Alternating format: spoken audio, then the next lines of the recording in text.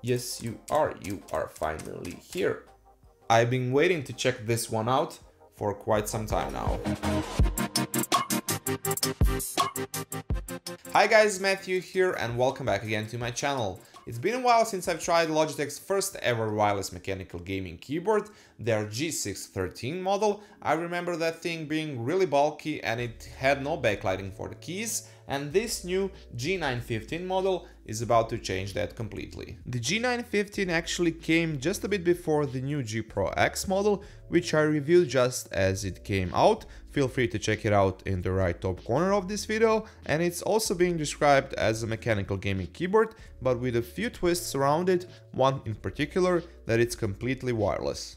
I really like how this model looks and feels. It's well built, although it has a really thin profile and feels a bit fragile at first, but it's not. It's really sturdy thanks to this top aluminum cover which slopes to the right and left side of the keyboard and gives it that more premium and elegant look. Too bad they didn't do the same for the back and front side, but you instead have these pretty sharp edges, and I could see a scenario where I scrape myself on it. Overall, the design is kept simple and clean, typical for Logitech, with few cool details like this volume wheel, which is sort of like half baked into this top right edge of the keyboard and which has that ultra silky smooth feeling when you start to roll it. Although there were some reports of it having a noticeable delay when using it, I didn't have any problems with that. It's possible that they did a firmware update which addresses this particular issue.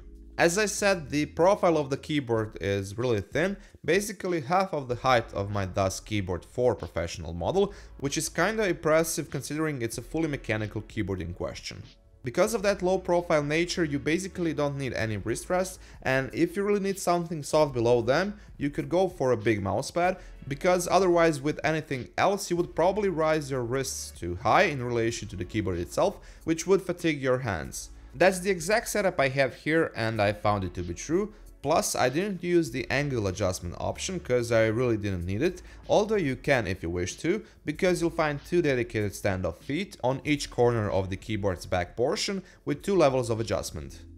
Getting back to the top side of the keyboard, I'm also liking the fact that they've put rubberized caps for these dedicated multimedia and other function keys.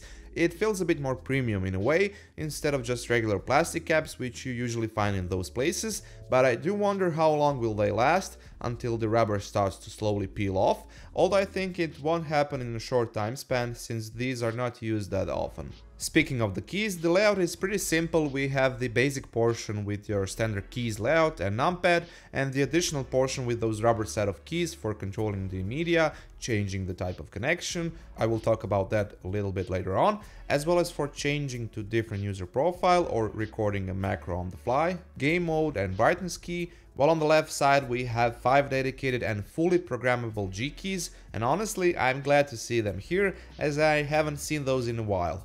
What's also new about this model is that it carries Logitech's first ever low profile mechanical GL switches, this one in particular being the GL Clicky. Of course, besides them you have a choice to get the GL linear or the GL tactile types of switches, which obviously have a different specs and feel to it compared to these ones I have here. They are all actually made in partnership with Kale, which basically made this segment popular over the last few years, which is why we now get to see them working together in one of the most ambitious crossover events in history, after of course the Infinity Wars. As you can see, they don't sink in below the top plate, but they rather stick out. Basically their basis is in line with the top plate itself, similarly to their G512 model, which gives it this open style industrial feel to it. They also probably did this so they can have a more low profile housing for it, although I do wonder what it would look like if they buried them in few millimeters below that top plate, but I assume it would be pretty challenging to pull it off in a way that everything again fits in without actually changing the volume of the keyboard's housing. You would think that this type of placement would raise up the overall height of the keys, which would render the low profile switches somewhat useless in relation to the keyboard's overall height, especially in this case where you have a really thin housing, but Logitech also made sure that they've put a really low profile keycaps on them. The keycaps are easily removable. They have these two hook pins that latch onto the plastic part of the switch, which moves up and down.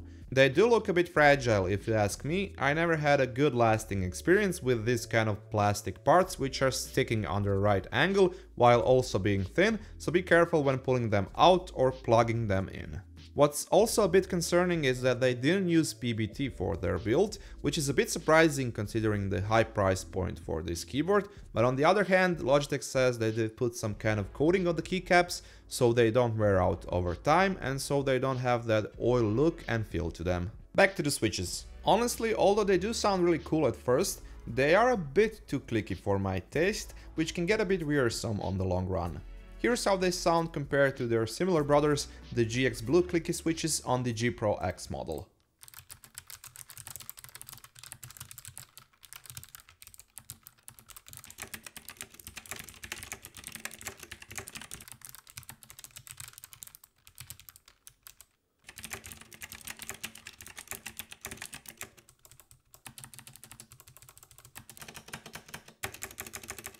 On the other hand, as I mentioned, they do offer other flavors of switches for this model, the GL Tactile and GL Linear, and I assume that the GL Tactile is something along the line of the Cherry MX Brown switch when comparing their specifications, on which I'm typing for close to 4 years now, and I feel it hits the right spots of being a good all-arounder for a majority of users, and for me personally, when it comes to how it feels and handles, so I assume that the GL Tactile is pretty similar to it. In terms of the performance, I had no complaints whatsoever. I didn't feel any delay on account of it being wireless, thanks to the Logitech's low latency light speed technology or otherwise. As you've probably noticed and as I already talked about it, the G915 supports different types of wireless connections, one being the aforementioned low latency light speed 2.4 GHz technology using a standard USB dongle, while the other one is Bluetooth. You can easily jump between them using that dedicated switch, but what I've noticed is that the Bluetooth connection doesn't support jumping in between few paired Bluetooth devices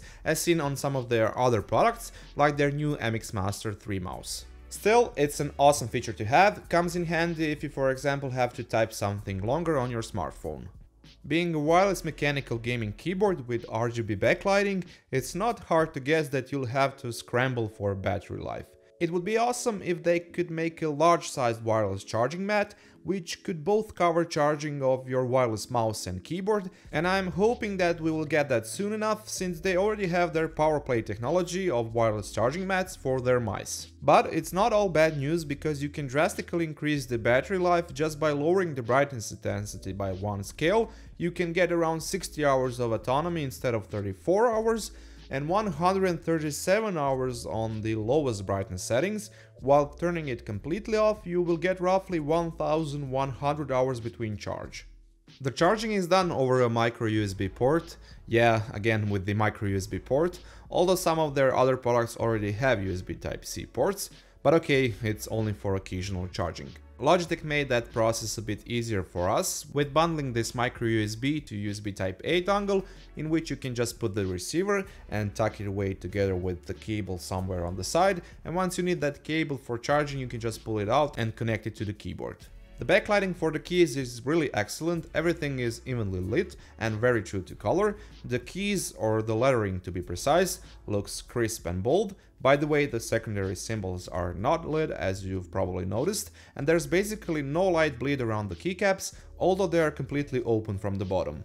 The only thing I do resent them a bit is the fact that those dedicated switches for the profiles and other functions don't change the color together with the standard keys, so it does trigger my OCD a bit in that regard. Although I do see logic in doing what they did, it's a bit easier to pick them out among others. Since we are already here looking at Logitech's G-Hub utility software, as with any of their other G products, here you can customize your LightSync RGB backlighting, being it using traditional presets or by creating your own animations or freestyle effects, set up your G keys using actions, macros or other commands for all of your available 3 different profiles, and also customize your game mode.